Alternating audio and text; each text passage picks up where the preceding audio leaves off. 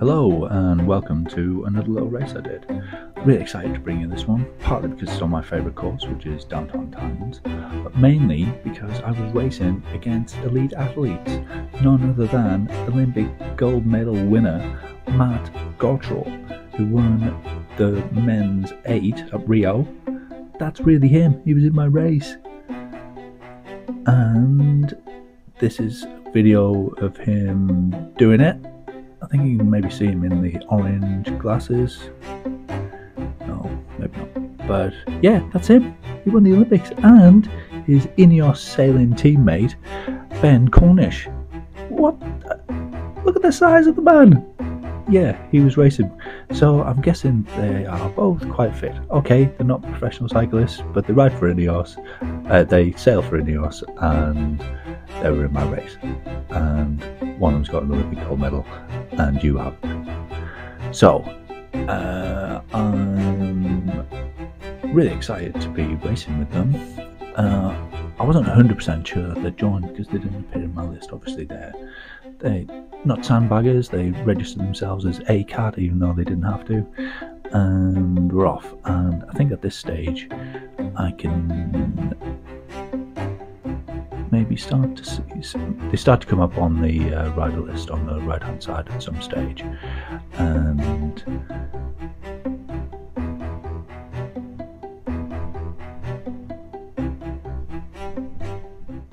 sorry, yes, they appear on the rider list and they're in the race, and they're in a race with me and about 100 others, it would seem. I think it was about 23 Bs in this. And there goes Matt Gottrell, Olympic gold medal winner, off to the front, as you'd expect. And yeah, this is one of my favourite courses because it features 2 climbs of Watobia, which I tend to do best on in the same race. It's got the Titans Grove reverse and the hilly KOM reverse, I think it is, both of which are about 1 minute 30 to 2 minute efforts, and tends to suit my power profile. So yeah, as I mentioned, Ben Cornish, not Olympic gold medal winner, but probably would have been if his sailing category hadn't been removed from Paris. Assumedly this is some sort of French attempt to make sure that the British don't win as many medals. But yeah, he's off to sail for INEOS. Don't know much about sailing, to be honest. But I do remember watching the men's 8 at Rio. It's kind of the blue ribboned event of rowing, I think. And yeah, we won. And Matt Gottrell was in the boat. So we're approaching Titans Grove now. It's all about conserving effort, really. The A's are racing with us, so even on my strong segments, I'm not going to drop the people who are likely to beat me. So all the way through this race, pretty much, I will try to just be conserving as much effort as possible. I fancy that Mr. Gottrell, MBE, will be quite fit and be willing to push the pace if no one else is. So yeah, just trying to see when we're going down, these rollers really come off the power. I've got average 3-second power, so it's not as easy to sell on these short rollers, but yeah, I'm not doing any work on the downhills really, and then when these little sections come, just push, try not to hit the front, but be far enough ahead that you completely come off power on the little downs. And excuse me, just making our way towards the time segment.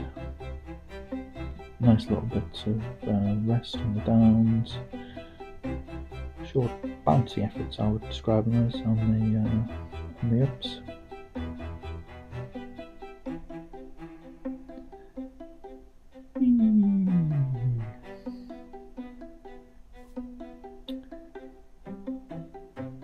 not much happening here. In fact, well, the time segment's just about to start. It's after that big rocky bit. Outcrop?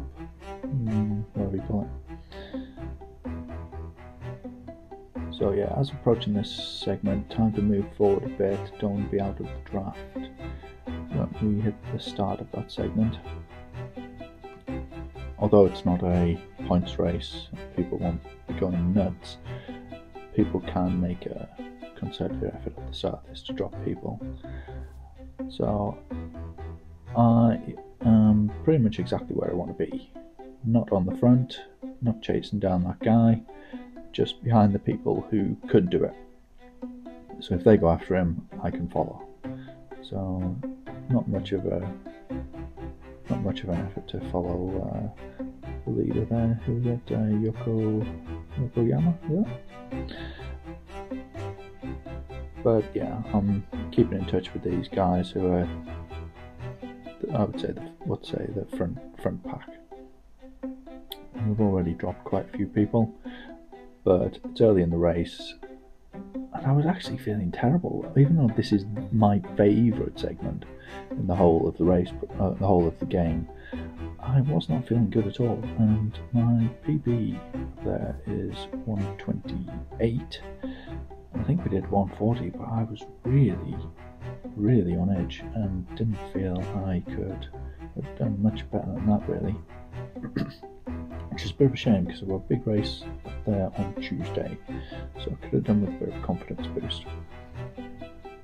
But I'm up and over with the front group, and we're inevitably going to catch this rider off the front with all this descent and so many riders around us. Hello. Yeah, we just about caught him. I'm getting maximum amount of super tuck. Virtually no one else super tucks down these bits, but I love not pedaling.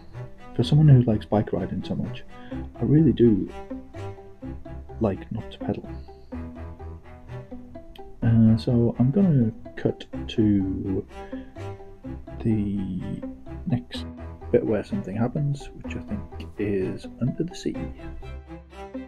And here we are, as if by magic, under the sea.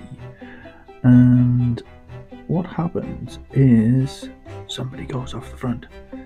They don't really explode, but off they go, and that puts a cat amongst the pigeons in the peloton a bit. I make my way forward in order to follow any moves that might go after him, but it's a really good place to go actually, because it's not too far away from the KOM where you can really extend the lead, and you can tempt other people into joining up with you before then. So yeah, good move. Oh, and there goes someone after him, I think. Can't quite make out the names. Oh, is that Yokoyama again? And I have a jape with the INEOS guys about perhaps they should chase it down, and they start to. Perhaps a bit late, perhaps not quite explosive enough, but and Bastion's going as well. Let's see, Cornish and Gottrell together.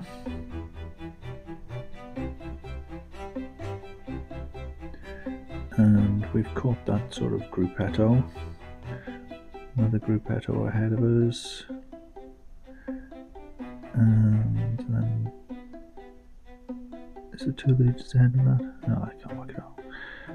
But yeah, this is where my knowledge, I think, sort of pays off, because I really know to hit this corner hard, so get up to about 500 around there. Other riders are kind of dropping off at that point. If you get out of the draft there, it's really hard to catch back on. So just managing my power to stay in the first. I want to be sort of within 2 wheels of the leader, really. Take a little bit of a rest there and then back on it for up till this right hand turn. I think there's a bit of respite after that. And I think we're down to,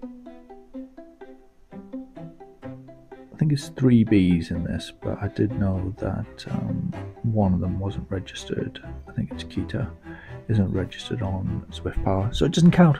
Non-Zwift Power doesn't count unless you're an Olympian, in which case you absolutely do count, or you're as big as Ben Cornish, in which case, yes, your result definitely does count. So yeah, solidly in this group now, no real danger, and it's hard to tell whether they're chasing down. I think it does look like the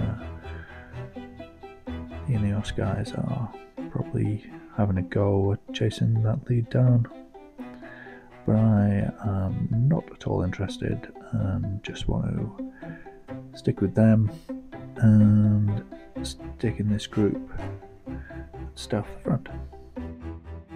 And this is where I realised that I've made my biggest mistake of the race, which was not using my power up. I've got the stupid burrito. I knew to get rid of it, but I didn't want to get rid of it at a bad time. Should have just dumped it as soon as I got it, but I kept hold, and missed my opportunity to get the other power up, which is useful, which is the sprint helmet.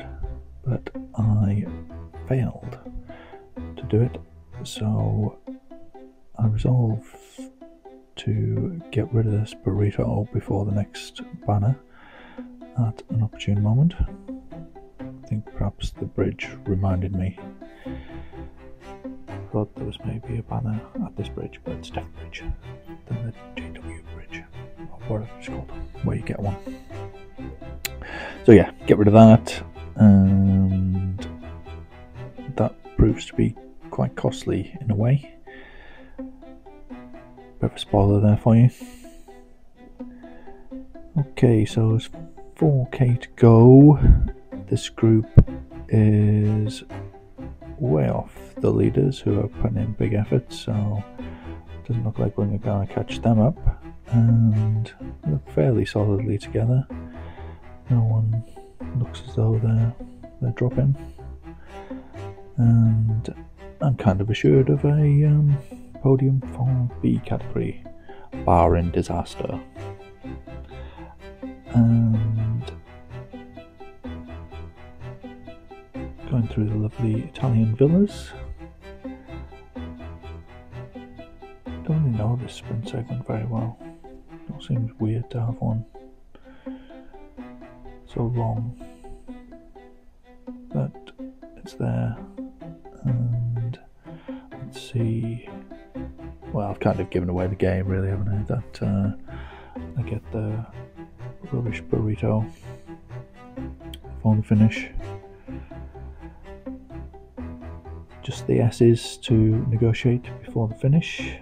I was kind of expecting someone would go long here, but no one makes an enormous effort.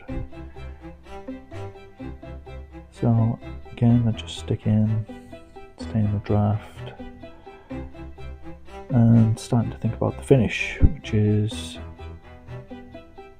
shortly after a big downhill into downtown Watopia.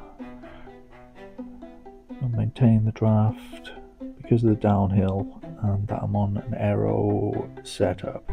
I can find myself drifting towards the front, so I definitely want to be at the back at the start of that downhill. So when you drift through the front, it doesn't find me sort of exposed to the wind when I don't want to be. So I'll just slow it down a bit now.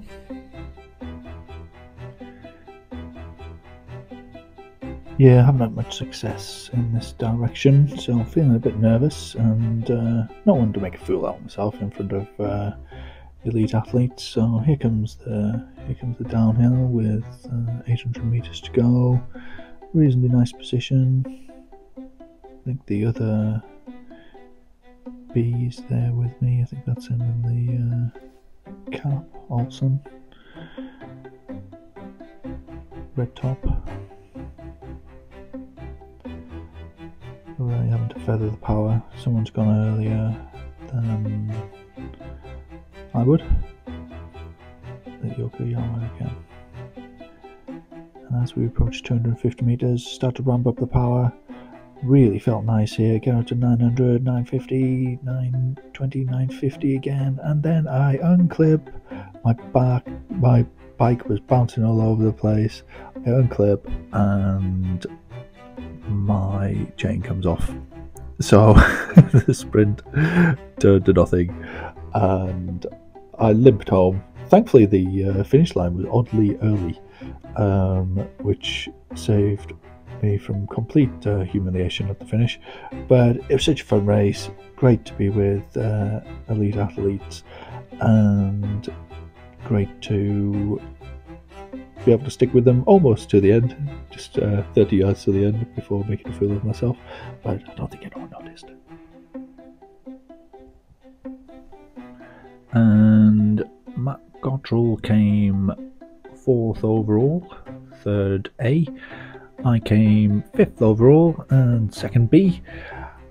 Don't know if the unclipping would have made too much difference really. Maybe if I'd got the aero, that would have been that might have been the difference maker, but that was my own stupid fault for not picking it earlier. And Matt made a nice little comment to me afterwards. Thanks, Matt. Okay, bye.